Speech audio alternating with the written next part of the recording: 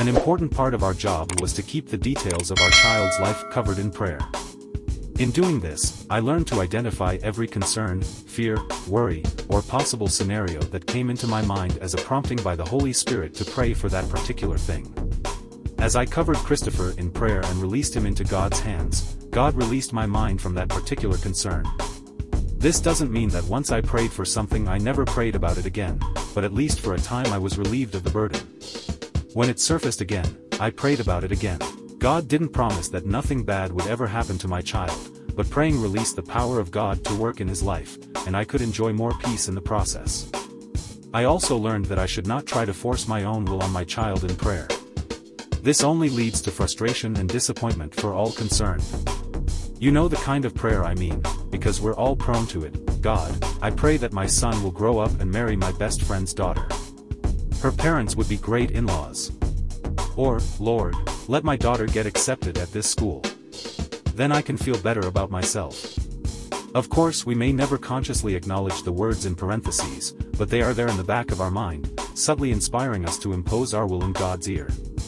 I have found it's better to pray more along the lines of, Lord, show me how to pray for this child. Help me to raise him your way, and may your will be done in his life. By the time our daughter, Amanda, was born 4.5 years after Christopher, God had taught me what it means to pray in great depth and to really intercede for my child's life. Over the next 12 years God answered my prayers in many wonderful ways, and today I see the results. My husband and I recognize the hand of God on our children's lives, and they readily acknowledge it as well. For it's the power of God that penetrates a child's life when a parent prays. What is prayer and how does it work?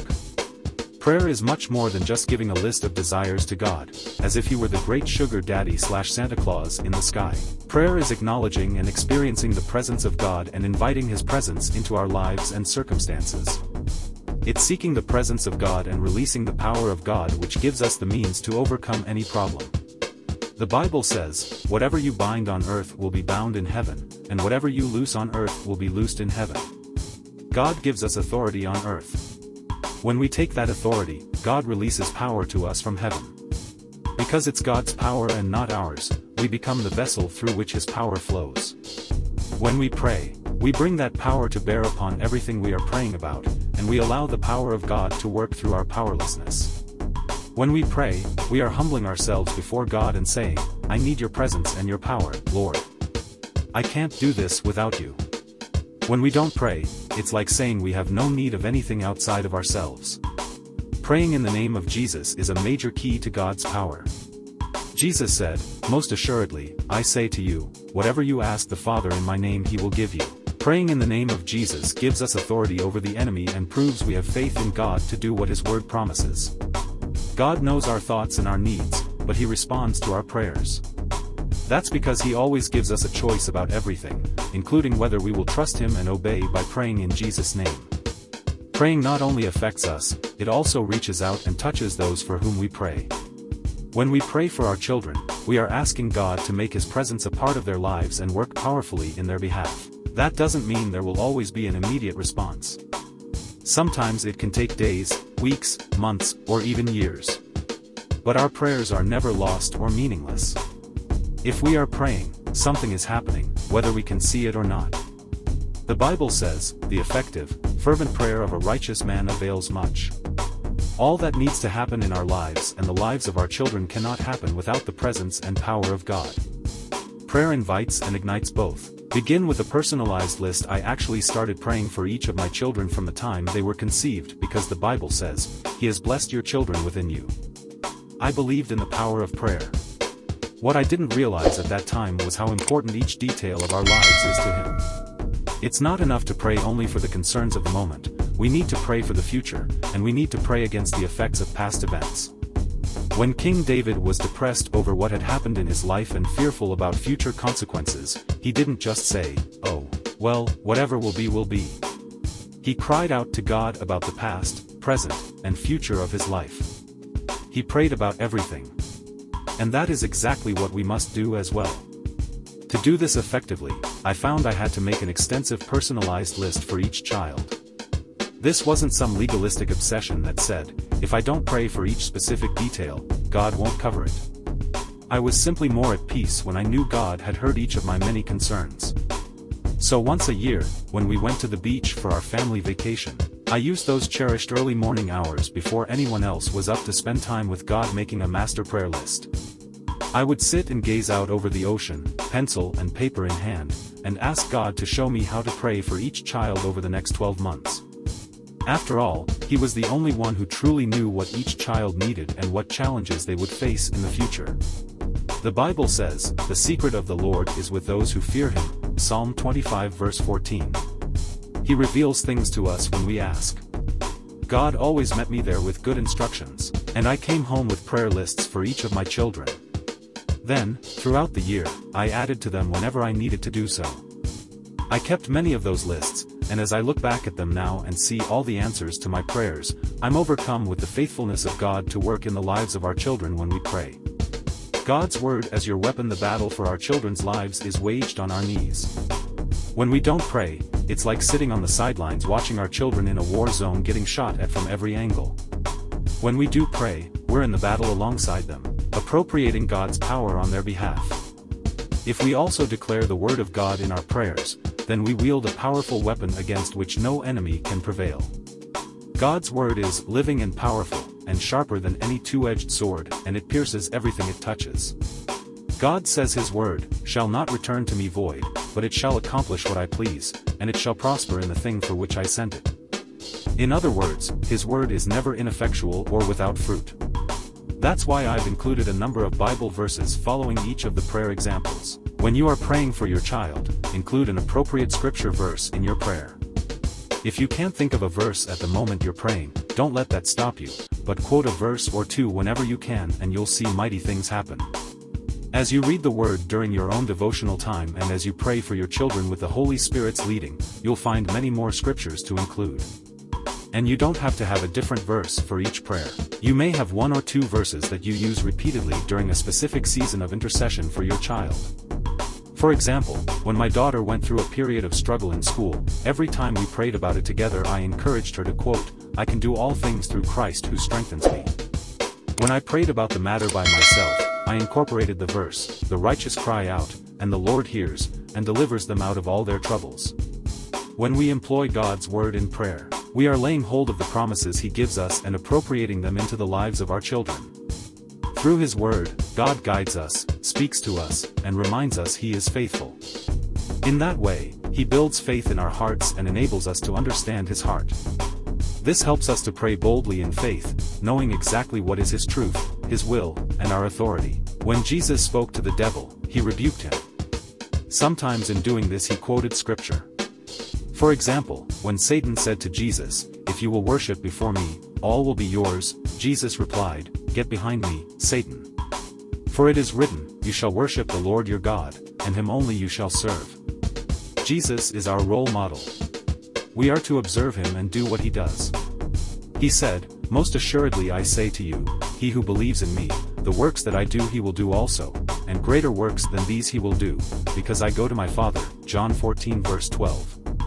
He also said, "If you abide in me, and my words abide in you, you will ask what you desire, and it shall be done for you." We can resist the devil more effectively if we pray to God according to His directions found in the Scriptures, and if we understand the power and authority given to us through Jesus Christ. If we watch Him, walk with Him, wait on Him, worship Him, and live in His Word, we will win this battle for our children. Whenever you pray for your child, do it as if you are interceding for his or her life, because that is exactly what you are doing. Remember that while God has a perfect plan for our children's lives, Satan has a plan for them too. Satan's plan is to destroy them, and he will try to use any means possible to do so: drugs, sex, alcohol, rebellion, accidents, disease. But he won't be able to successfully use any of those things if his power has been dissipated by prayer. The Bible says, "How can one enter a strong man's house and plunder his goods, unless he first binds the strong man?" In other words, we can't have any effect in the devil's territory unless we take dominion over him and forbid him any authority there. Thus, we can also forbid him access to our children's lives.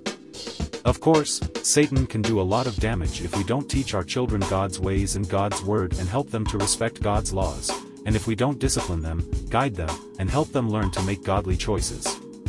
The Bible tells us, "Train up a child in the way he should go, and when he is old he will not depart from it." When we don't do those things, our children can fall into rebellion and make choices that take them out from under the umbrella of God's protection. Prayer and proper instruction in the ways and words of God will make sure that does not happen and that God's plan succeeds, not the devil's. The Bible says, "Resist the devil and he will flee from you." Binding Satan's plans in prayer is part of resisting the devil. Resisting him on behalf of our children can free them to make godly choices. Satan will always try to make a case against our children so that he can have access into their lives. If we are armed with Scripture, however, he will have to contend with the Word of God. The Bible says, "Now salvation, and strength, and the kingdom of our God, and the power of his Christ have come, for the accuser of our brethren, who accused them before God day and night, has been cast down." Revelation 12 verse 10. Jesus' death on the cross broke the back of the accuser, but the evil one will still harass all who don't know their God-given authority over him. This is where our prayers come in. Our children will stand accused until we break the stronghold of the accuser in prayer, using the Word of God as hard evidence against him. A good example of answered prayer from the time our son was about 2 years old, my husband and I had regular prayer groups in our home. Our church had organized small home groups and we led one of them. Gradually we realized that the needs of our group were too great to handle in one monthly meeting, so we added another night each month just for prayer with the adults.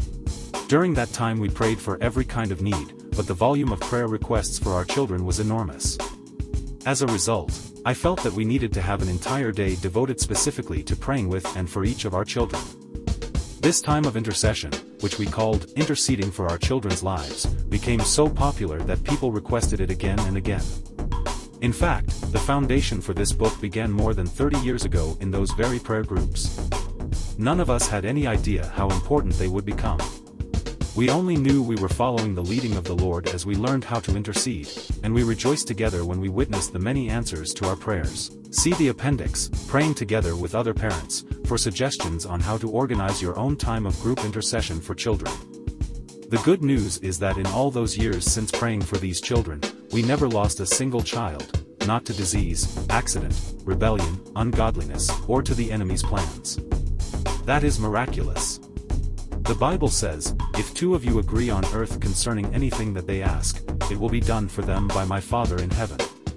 Also, one can put 1,000 to flight and two can put 10,000 to flight. It doesn't take much of a mathematical mind to figure out, then, how powerful 10 to 12 parents can be when they join in prayer and cry out to God for their children. In the scripture I used as the guiding verse for this entire book, God commands, "Pour out your heart like water before the face of the Lord. Lift your hands toward him for the life of your young children."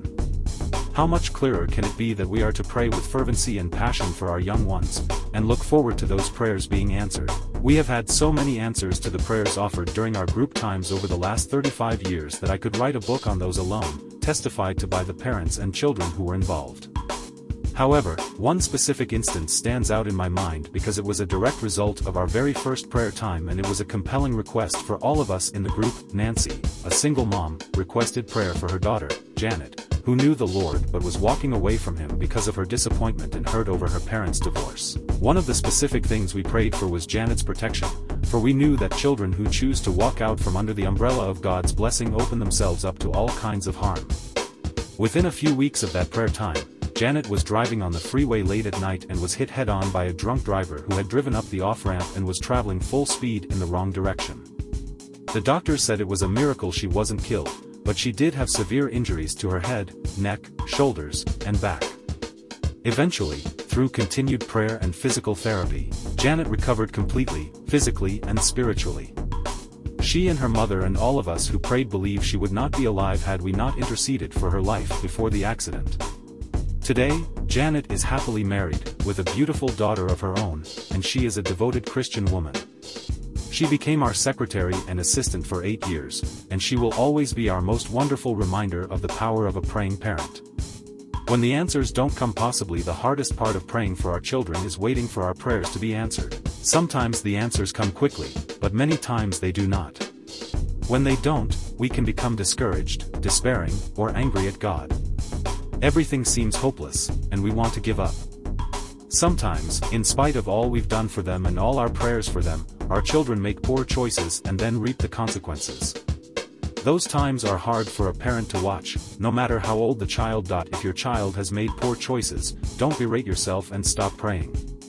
Keep communication lines open with your child, continue interceding for him or her, and declare God's word. Instead of giving up, resolve to be even more committed to prayer. Pray with other believers. Stand strong and say, "I've only begun to fight," keeping in mind that your part of the fight is to pray. God actually fights the battle. Remember, too, that your fight is not with your child, it's with the devil. He is your enemy, not your child. Stand strong in prayer until you see a breakthrough in your child's life. One of the most encouraging scriptures I have read with regard to such perseverance is when David said, "I have pursued my enemies and overtaken them. Neither did I turn back again till they were destroyed." If you have anger or unforgiveness toward God or your child, yes, even loving parents can have these feelings, tell God in total honesty. If you feel disappointment and hopelessness, state it clearly. Don't live with negative emotions and guilt that can separate you from God. Share all of your feelings honestly with Him and then ask Him to forgive you and show you what your next step should be. Above all, don't let any disappointment over unanswered prayer cause you to stop praying. I said praying, not perfect. When things go wrong in our children's lives, we blame ourselves. We beat ourselves up for not being perfect parents. But it's not being a perfect parent that makes the difference in a child's life, because there are no perfect parents. None of us are perfect, so how can we be perfect parents? It's being a praying parent that makes the difference. And that's something we all can be. In fact, we don't even have to be parents. We can be a friend, a teacher, a grandparent, an aunt, a cousin, a neighbor, a guardian, or even a stranger with a heart of compassion or concern for a child. The child may be someone we hear of or read about in the newspaper. The child may even be an adult for whom we have a mother's or father's heart. If you're aware of a child who doesn't have a praying parent, you can step into the gap right now and answer that need. You can effect a change in the life of any child you care about.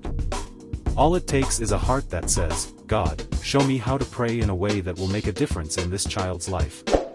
Then begin with the prayers in this book and see where the Holy Spirit leads you. Hey guys, it's Brent. Thanks for watching. Make sure you subscribe and like this video.